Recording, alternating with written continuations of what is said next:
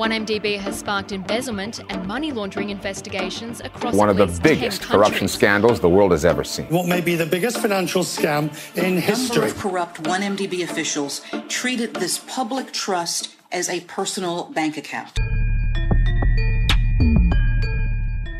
Follow us as we bring you into the courtroom where the biggest financial scandal in Malaysian history is being heard. By the Malaysian Insight, this is the Najib Razak 1MDB trial, and I'm Patrick Teo. Court was back in session today after the previous week was cut short due to Najib's sore eyes. But after obtaining an MC for his illness, the former Prime Minister had gone down to Tanjung Piai to support his party, Barisan Nasional, or the National Front, in the by-election currently being held there.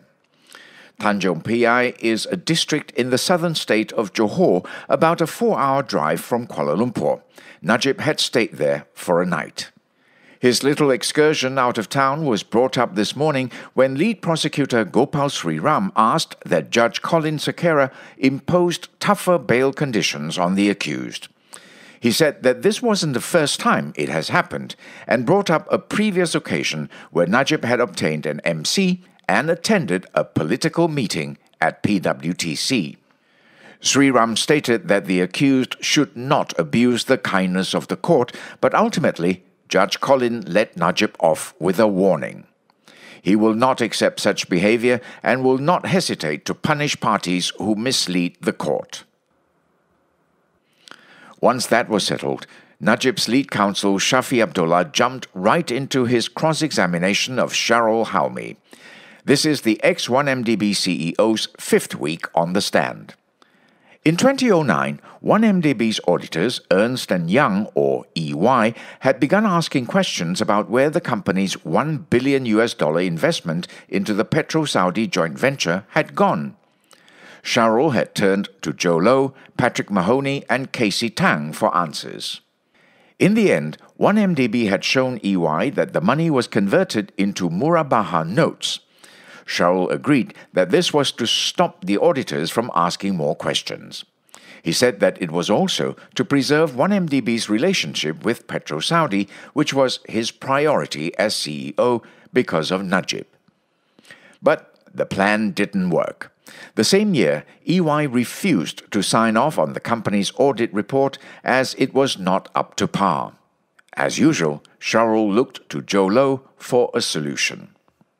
Why didn't the board of advisors take it up with Najib himself? Shafi asked. Shahrul said it was because they were looking for a solution to close its books for that year. The lawyer suggested that this was an attempt by Shahrul to sweep the real financial health of 1MDB under the carpet. Absolutely not, came the answer.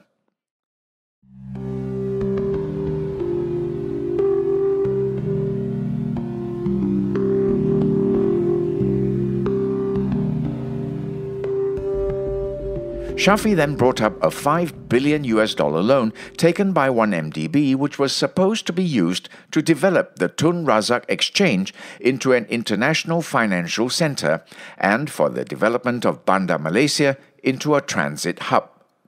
But, the witness said, only a very tiny portion was used for the projects. Most of the loan was channeled to Petro-Saudi to pay for the Murabaha deal. Shahrul also clarified that the total came up to a smaller sum than $5 billion. After sifting through more documents, Shahrul concedes that there was a possibility Petro-Saudi was playing them all along.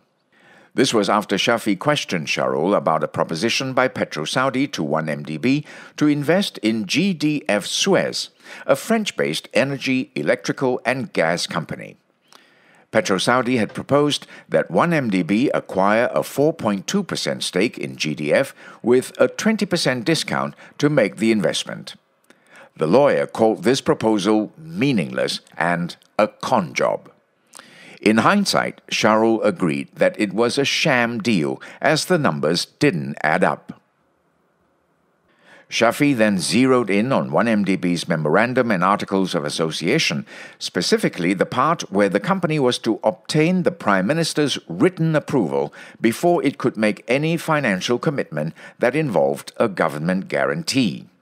The lawyer used this to ask Shahrul if the PM's written approval was obtained before the disposal of 1 billion shares in 1MDB PetroSaudi. The answer was no. Shahrul said the matter was handled by Nik Faisal Arif Kamil, who was 1MDB's chief investment officer. He was also the CEO of the company's former subsidiary SRC International, which is the subject of another trial against Najib. Shafi suggested that the disposal of shares should be declared null since the PM was not involved, but Shahrul disagreed. But what he did agree to was that no matter how powerful he thought Najib to be, the former PM still could not overrule 1MDB's board of directors.